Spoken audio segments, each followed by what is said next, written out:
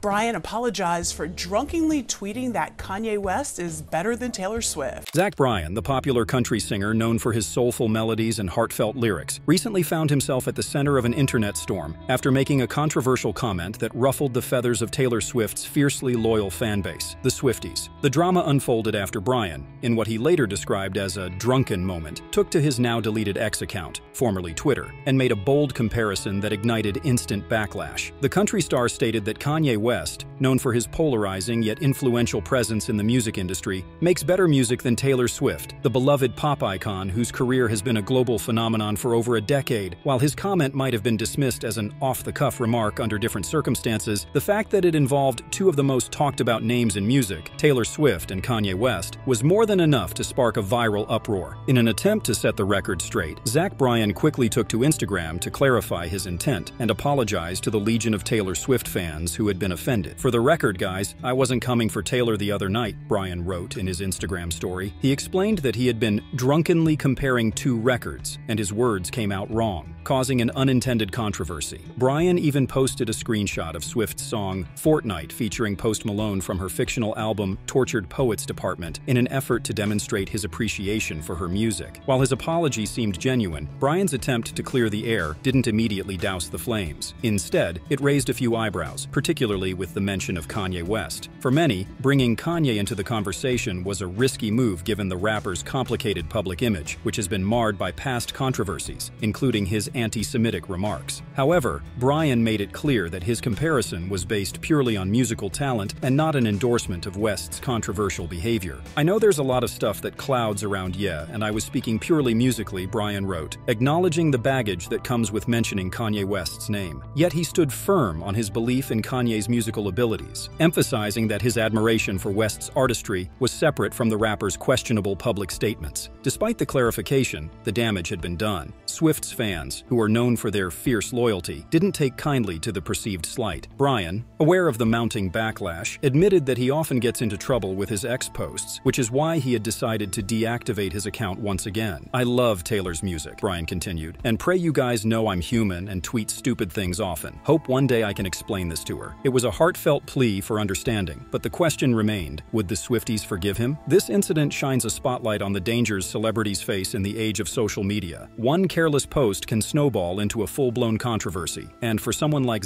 Bryan, who has a history of deactivating and reactivating his social media accounts, the stakes are even higher. His admission that X, formerly Twitter, gets him in trouble too much underscores the difficulty that public figures often have when navigating the digital landscape. In an era where every tweet, every post, and every comment is scrutinized by millions, it's easy to see how even a well-intentioned message can be misinterpreted. For Bryan, a country star who wears his heart on his sleeve, the internet's instantaneous reaction can be both a blessing and a curse. His honest and raw style of communication is part of what makes him relatable to fans, but it also leaves him vulnerable to backlash when things go awry. "I'm sorry to any Taylor fans I pissed off or let down," Bryan wrote in his apology. "Love you guys and I'm trying my best." This message seemed to be aimed at softening the blow, showing his audience that he genuinely regretted his comment and the upset it caused. Yet he also opened up about something deeper, his personal struggles. In a second post, Bryan shed more light on the context behind his controversial tweet. He revealed that he had been going through a hard time and was projecting a little. It was an honest confession that many could relate to, especially in an era where mental health and emotional well-being are becoming more openly discussed in the public sphere. Bryan acknowledged that his frustrations had leaked out in a way that came off as rude toward Swift, someone he said he respected so much as a musician. This added layer of vulnerability gave his apology a more human element. It wasn't just a case of a celebrity issuing a standard PR-driven statement. Instead, Bryan was opening up about his personal struggles, admitting fault, and trying to make amends. "The last thing I want is people thinking I don't appreciate and love what she has done for music," he added, making it clear that his tweet was never intended as an attack on Swift's legacy. It's worth noting that comparisons between Kanye West and Taylor Swift have a long and contentious history, dating back to the infamous 2009 MTV Video Music Awards, where Kanye interrupted Swift's acceptance speech.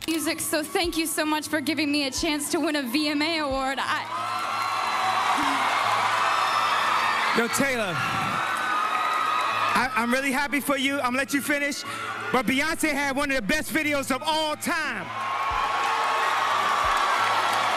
One of the best videos of all time.